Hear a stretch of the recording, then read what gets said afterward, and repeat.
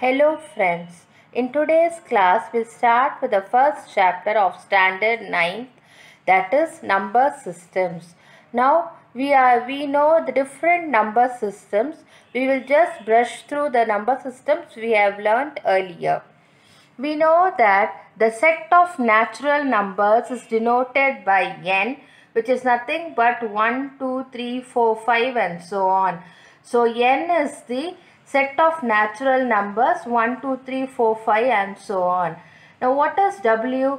W is the set of whole numbers which has 0 and the set of natural numbers. You should understand that along with 0, the set of natural numbers is called whole numbers. Okay. The next set of numbers is integer. It is denoted by z. Now what does it consist of? It consists of minus in negative integers, that is -3, -2, -1, so on. It has 0 and positive integers like 1, 2, 3, 4. The set of integers is denoted by the symbol z. It consists of negative integers, 0 and positive integers. 0 is neither a negative integer nor a positive integer. Okay. Now we'll go to the next set, that is a set of rational numbers. Now what is rational numbers? It is denoted by the letter Q and it consists of fractions 1 by 2, 3 by 5, then 0.13 and all. So a number R is called a rational number if it can be written in the form P by Q, where P and Q are integers and Q is not equal to 0. So all the numbers can be written in the form P by Q. Even 0 can be written in the form P by Q as 0 by 1. 25 can be written in the form P by Q as 25 by 1. Minus 25 can be written as minus 25 by 1. So they become in the form of P by Q. I hope you understand. So which is the largest set? Rational numbers. Inside that comes the integers, and within integers we have the whole numbers, and within the whole numbers we have the natural numbers. I hope you understood this. Okay. Now we'll go to the next one. Rational numbers include natural numbers, whole numbers and integers. Now let us consider this big circle. This is nothing but the set of rational numbers. The next one is a set of integers. The next one is a set of whole numbers, and then we have the set of natural numbers. So which is the outermost set? It is a rational number which consists of integers, whole numbers and natural numbers. Now let us see the following statements whether they are true or false. Every whole number is a natural number. It is false. Why? Because 0 is not a natural number. Okay. So every whole number is a natural number, we cannot say. But we can say that every natural number is a whole number. That we can say. Okay. Every rational number is an integer. This is false because 1 by 2 is not an integer. So every rational number cannot be called as an integer. Okay. Now we'll go to the next type of problem. Find 5 rational numbers between 3 and 5. See, in this how we can do this. To get the 5 rational numbers, the denominator must be 5 plus 6. That is, let us multiply the numerator and the denominator by 6. That is 3 into 6 by 6, which is equals to 18 by 6, and 4 into 6 by 6 is equals to 24 by 6.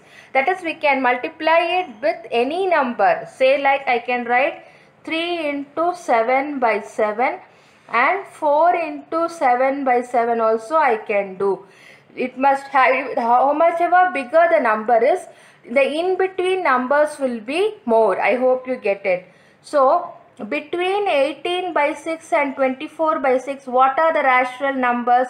They are nothing but 19 by 6, 20 by 6, 21 by 6, 22 by 6 and 23 by 6. I hope you get it.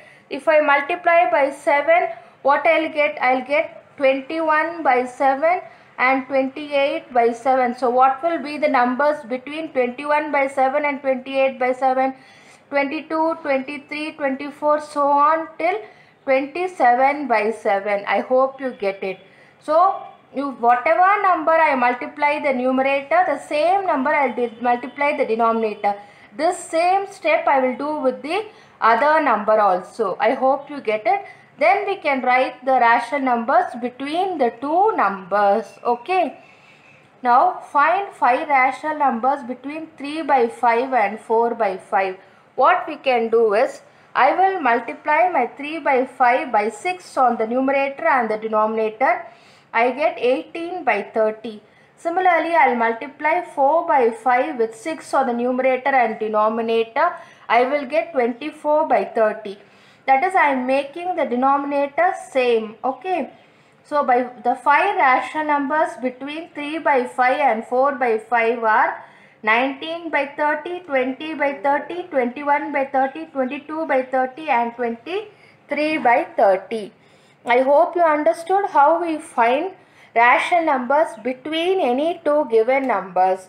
We can multiply them with any number. The same number should be multiplied with the other number also, and the numerator and the denominator should be multiplied with the same number. Then you can write the rational numbers. Okay. Now we'll go to the next topic, that is true or false. Every natural number is a whole number. This is true because whole numbers include natural numbers and 0. Every integer is a whole number. This is false because negative integers are not whole numbers. Okay. Every rational number is a whole number. False. Rational numbers like 3 by 5, 2 by 3 are not whole numbers. I hope you get it. You have to understand the number systems thoroughly. I told you the outermost circle is the rational numbers. Inside that you have the integers. Inside the integers you have the whole numbers. And the innermost circle is that of the natural numbers. So, every rational number cannot be a whole number. Okay. Now we'll go to the next step of number system, that is irrational numbers. A number S is called irrational if it cannot be written in the form P by Q, where P and Q are integers and Q is not equal to 0.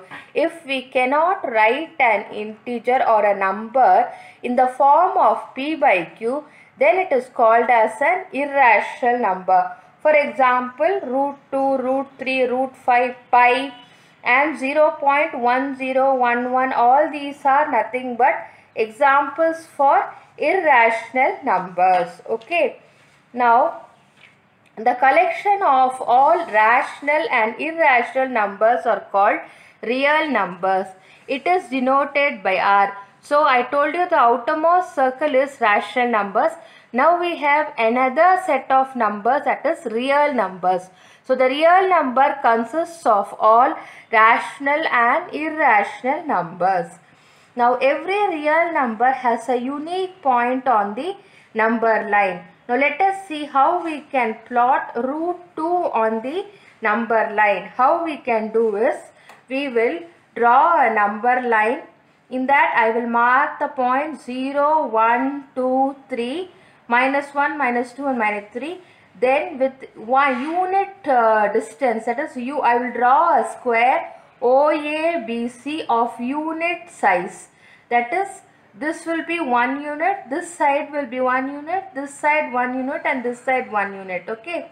Now, I will take the diagonal OB. I hope you get it. Draw a unit square OABC. You have to draw a unit square OABC with each side unit in length. This each side of the square is of 1 unit. Okay. Then from the Pythagoras theorem we know that if this is 1 and 1, we know that square root of 1 plus 1 is root 2. So with OB as the as the distance, you can draw an arc that cuts the number line at P. I hope you get it. Now with O coinciding with 0, with O as center and OB as radius. What is OB? It is root 2. With root 2 as radius, draw an arc intersecting the number line at P. So P is the point root 2 on the number line. I hope you get it. So first we will draw a unit square. Take the diagonal length of the diagonal in your compass and draw an arc cutting the number line at P. I hope you get it. Okay. Now we go to the next topic, that is construction of, that is how do you plot root 3 on the number line. For that, previously we had drawn root 2, isn't it? OA is unit 1 and AB is also of unit 1 length.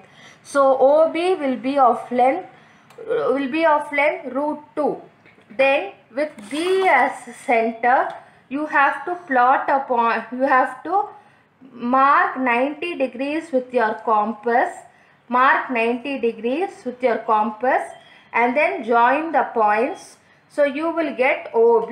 Okay, I have got here, this is BD which is at 90 degrees which is of unit length. Okay, then what is this OD? What is the length OD? It is nothing but root of 2 square, root 2 squared plus root 1. So it is 2 plus 1 is equals to root 3. I hope you get it. From Pythagoras theorem we have square root of 2 the whole squared plus 1 square root 1 the whole squared. The whole into square root will be 2 plus 1 equals to square root 3. Then with OD as the distance, what you can do is you can draw an arc with O as center. Draw an arc that cuts your the number line at it such a way that it cuts the number line at Q. I hope you get it. It cuts the number line at Q. So construct BD of unit length perpendicular to OB. Then using Pythagoras theorem, square root of root 2 squared plus 1 squared is equals to root 3. So using a compass with O as center and radius OD, draw an arc which intersects the number line at point Q. So this is the point Q. I hope you get it. That is nothing but root 3. This is root 2. This is we constructed earlier. On top of it we are constructing the root 3. Okay, this is how we plot the irrational numbers root 2, root 3 on the number line. So that is all for this class. Thank you.